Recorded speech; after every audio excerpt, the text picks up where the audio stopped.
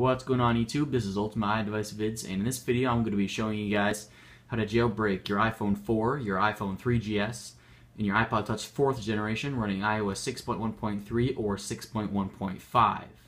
Now this is a complete untethered jailbreak, meaning you will not have to plug your device back into your computer every time you turn it off in order to boot it fully back up. It will boot on its own. This is untethered. It's completely normal. And again, it will work only on the iPhone 4, the iPhone 3GS, and the iPod Touch 4th generation.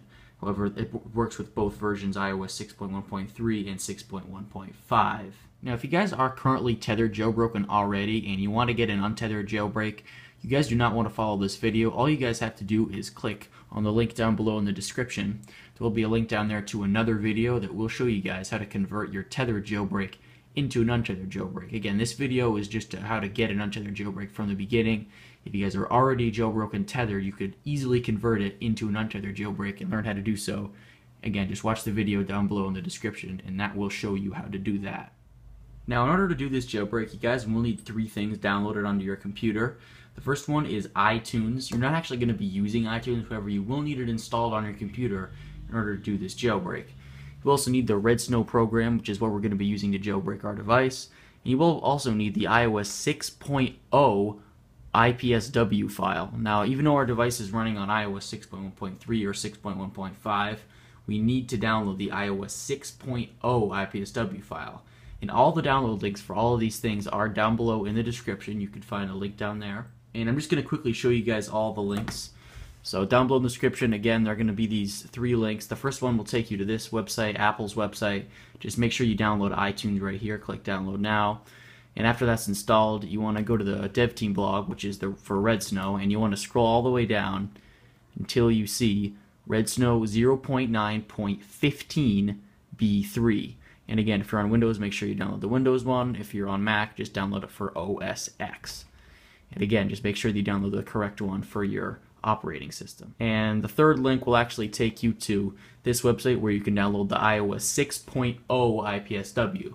Again, make sure you do not download iOS 6.1.3 or 6.1.5. So again, you guys just want to scroll down on this website and find iOS 6.0. Now, on this website, it will be listed as 6.0.0.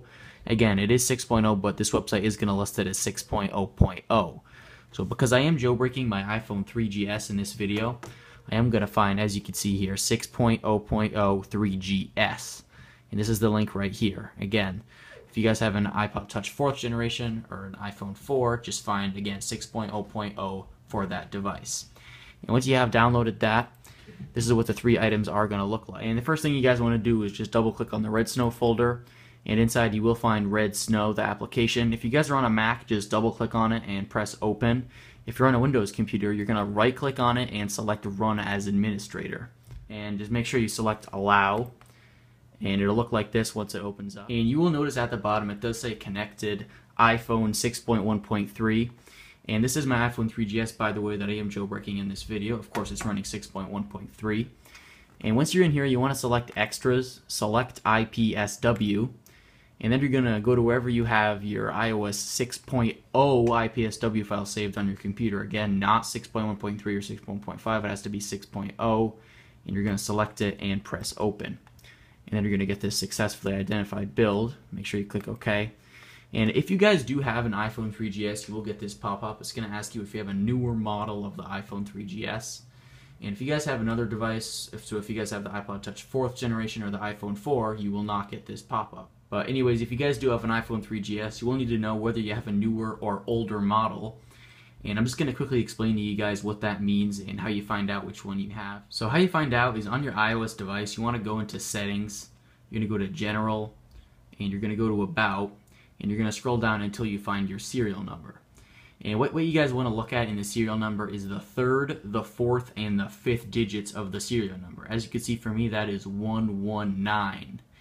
And what it basically means is the 3rd digit, which for me is 1, represents the last digit of the year your iPhone was made in. So that means my iPhone was made in 2011 because it's a 1. Now the 4th and the 5th digit represent the week numbers. So that's 19. So my iPhone was made on the 19th week of 2011. Now, if your iPhone was made on or after the 45th week of 2009, you have a newer model. If your iPhone was made before the 45th week of 2009, you have an older model.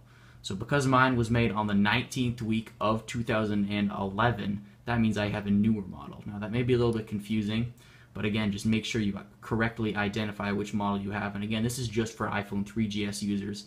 Everybody else will not get this pop-up. Now because I have a newer one, I'm going to select yes.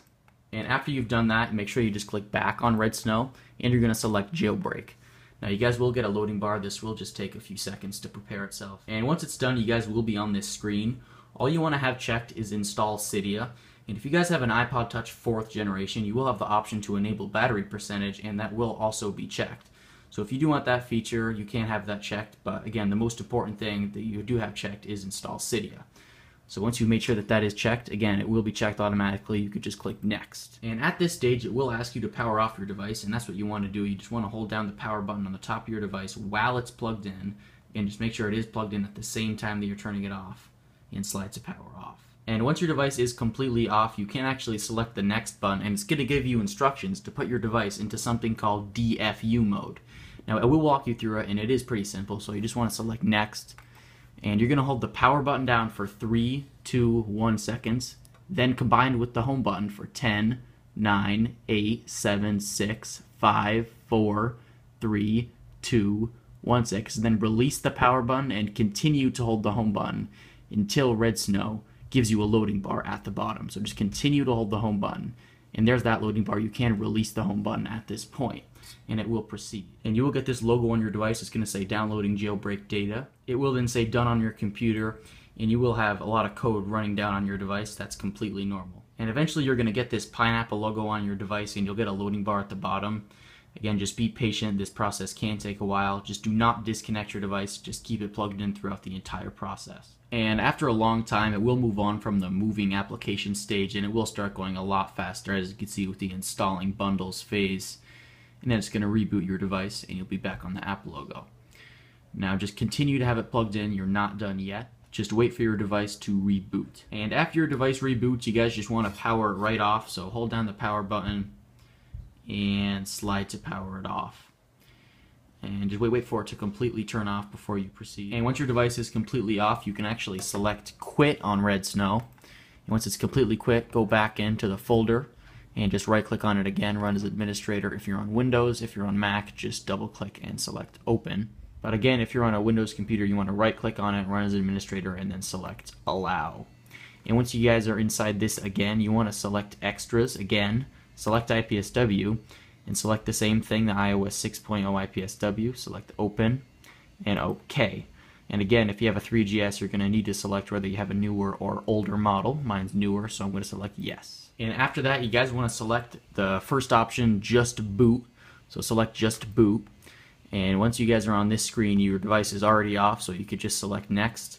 And you're going to put your device into Dfu mode again. So click next, and again, it's those same instructions that we had before. It's the power button for 3 seconds, combined with the home button for 10, 9, 8, 7, 6, 5, 4, 3, 2, 1 seconds. Again, release the power button and continue to hold the home button until Red Snow gives you the loading bar at the bottom. Just continue to hold it, and there's that loading bar. We can release the home button at this point, and it will proceed. And on your computer, it will say done eventually, and you will get this pineapple logo on your device. Again, just keep the device connected. We're not done yet. And once your device restarts this time, just slide to unlock again, and it's going to take you to wherever you had space on your home screen, and you will see Cydia. Now you want to open Cydia up, and inside select user, and then press done, and just give it a second to load up. And once you guys are inside of Cydia, you want to select ignore temporarily to that pop-up, and then you're going to select search, and you're going to search for P0S, and it should pop up right there. It's P0SIXSPWN. And the spelling for this will be down below in the description, so you could go get that there. And once you found that, you want to select it. And this is what you want to install on your device. So just select install and confirm, and just give it a second to download onto your device.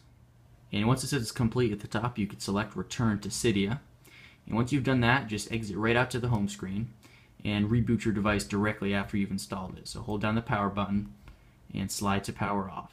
And once it's fully off, just hold the power button to turn it back on, and just give this a few minutes to boot up. And if you guys are having trouble getting your device to boot up, if it's just hanging at the Apple logo, it's not getting past it, what you guys can do is hold the home and the power buttons for 10 seconds, and your device will flash black, and then it'll go back to the Apple logo, and it should boot up fine. And again, before doing that, wait about 6 minutes, and your device should boot up fine without having to do that. But again, if it's just staying there endlessly, that's what you can do, and it should boot up fine. But again, you shouldn't have to do that, and it should just boot up fine on its own. And once your device restarts, you could slide to unlock and slide over, and now you could open Cydia and access all of your favorite jailbreak tweaks, and again, not have to worry about plugging your device back into your computer every time you turn it off. This is an untethered jailbreak. It works perfectly. And thanks for watching this video, and I will see you guys later.